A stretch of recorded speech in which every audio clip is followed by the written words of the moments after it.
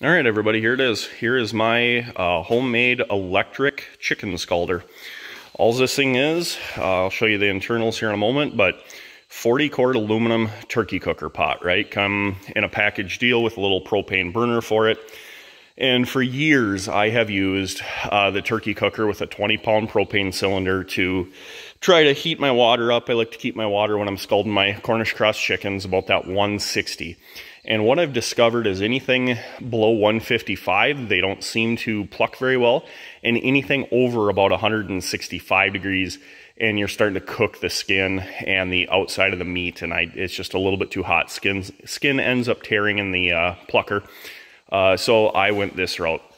So all I did in here, just got a hot water heater element, and they are meant to screw into your hot water heater. Now, it is threaded, and you can see it down in there.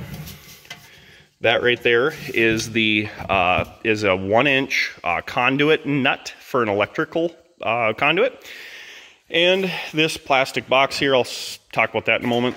In here, what you see is the 120 volt, 1440 watt electric hot water heater element and a hot water thermostat. Now, what's special about this particular Camco thermostat is it's commercial. It allows you to get that water temp up to 180 degrees. Most residential water heater thermostats only go up to 145, I think is the max on them. And so you need one that goes up to the 180, and that is a commercial unit. So I bought everything here from Menards, and I just had it shipped, or maybe it was Home Depot. I had it shipped to my house.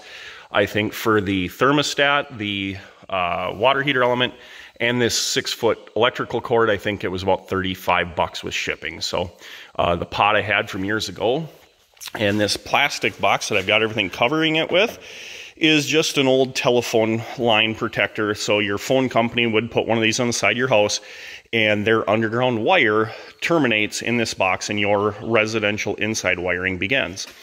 So this one was old and in the garbage, and I fished it out of there because I thought it would be prime for this project.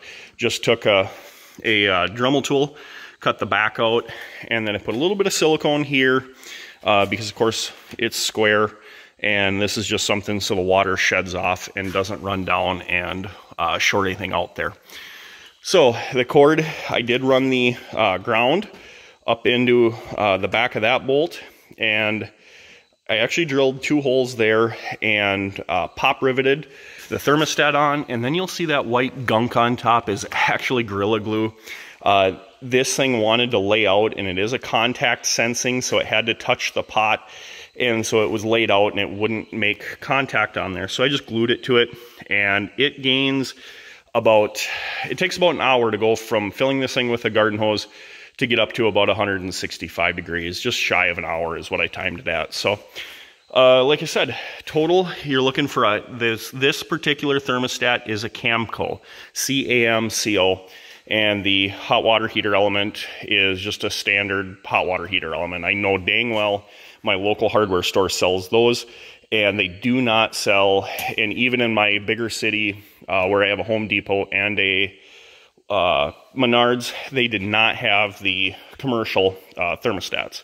So that is probably something you'll have to buy online or from a more of a specialty plumbing store. So anyways, folks, this is what I did. Works pretty well.